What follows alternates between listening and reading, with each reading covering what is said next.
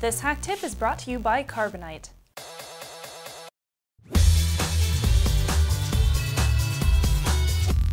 Welcome to HakTip, the show where we break down concepts, tools, and techniques for hackers, gurus, and IT ninjas.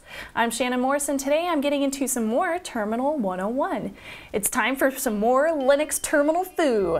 So last time on HakTip, I checked out a few simple commands. CD for changing the directory, and ls to list files, to name a few. This week, let's delve a little bit deeper, shall we? I'm pretty new to the Linux side of things. After several years of using Windows, shut up, I'm branching out and teaching myself how to use this totally awesome operating system. Yeah, I'm finally getting to the point where I'm like, okay, yeah, Linux is awesome. So, back to the terminal. So when I list files, if I want to see what kind of file types they are, I can type in this thing called file. It's file pick if, for example, I want to see what this pick file is over here. Obviously, I know what it is already, it's a JPEG, but if I didn't know, it would tell me right here, pick JPEG image data JFIF standard 1.0.1. Yeah, whatever that means. Then there is a built-in program called less. Less lets you view text files in the terminal by typing less and the file name. So, for example, I can type in less and then pineapple, and it shows me the text file that is inside this little pineapple document right there. Of course, it's something like super easy. And I type Q to quit out of there and clear to clear all that mumbo jumbo. While in the less program, you can use some other helpful commands to move around, and you can always type less tac help for all of those listed commands. There are several built-in programs similar to less that make it a lot easier to use the terminal, and this is just one of the many that you can choose from. Now that you know how to move around and view text files, you have the ability to explore your Linux system in more depth. We'll check out a little bit more file manipulation right after the break. Carbonite protects your pictures and your other files from a computer crash, a fire, theft, or when you accidentally delete a file by automatically and continually backing up your files and keeping them securely off-site. You'll never have to remember to back up again. Whether you have 1 or 2 computers at home or several computers at your small business, Carbonite is the better backup plan. Over 1 million customers trust Carbonite to protect their home and their small business computer files, with plans starting at just $59 a year. That's like super cheap. Start your free trial at carbonite.com with the offer code HAK5 and you'll get 2 bonus months if you decide to buy. That's carbonite.com and the offer code for 2 bonus months is HAK5. We're back, so let's manipulate some files. We can move, copy, remove, rename files and directories, and we can also make directories as well. We already know back from one of my previous hack tips how to make a directory with mkdir, directory name, whatever that might be.